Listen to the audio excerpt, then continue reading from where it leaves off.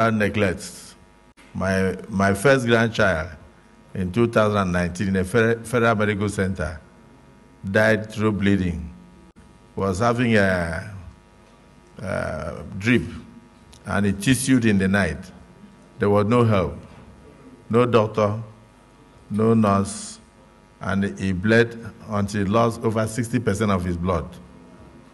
And almost going mental, he struggled and fell on the floor, was looking for water to drink, and he rolled on the floor outside, entered early morning dew, poured the dew all over his body, and then that's where they found him. By that time, he had gone into a coma. I was on my way to Port Harcourt for the 2019 rally. When they called me, I entered the 32-year-old boy.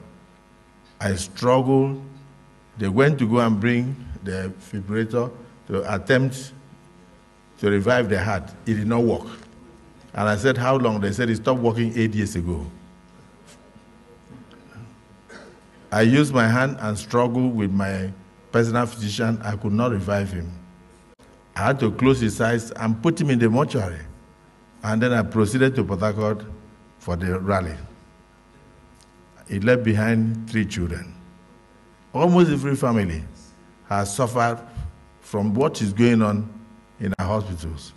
The doctor on duty that night had an emergency in his own private clinic, and he had to abandon the hospital to rush to go and attend to private patients in his own private clinic.